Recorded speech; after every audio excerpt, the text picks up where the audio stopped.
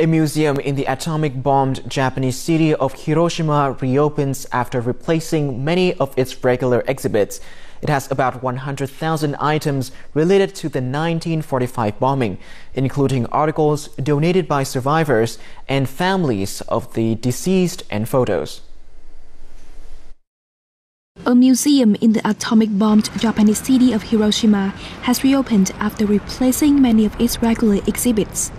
Hiroshima Peace Memorial Museum has about 100,000 items related to the 1945 bombing, including articles donated by survivors and the families of the deceased and photos from the time. It reopened on Saturday after closing for its first major rearrangement since its renewal in 2019. As a father, it's hard to look at the exhibits. I used to think nuclear weapons was a necessary evil, but now I realize that they should not exist.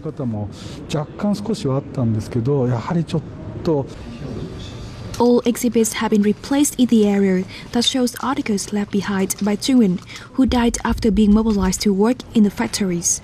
New exhibits include bags and uniforms of children who are believed to have died near the ground zero, but whose bodies have not been found. In the area that focuses on individual victims of the bombing, a uniform and a lunchbox belonging to a girl who died at the age of 13 were on display. A message written by her family says these articles symbolize the consequences of war, and her family hopes visitors will think about how they would feel if it happened to them.